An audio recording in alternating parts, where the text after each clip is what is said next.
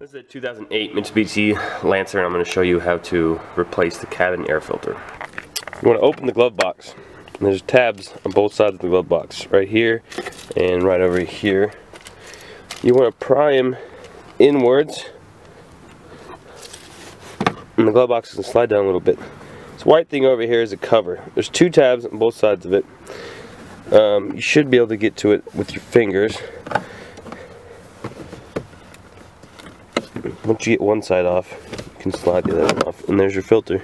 Just want to pull that out, put it in. It should have an arrow on the left side of it. You can kind of see that arrow, and that's the way the air is flowing. You want to have that facing the right direction, and then just put the cover back on.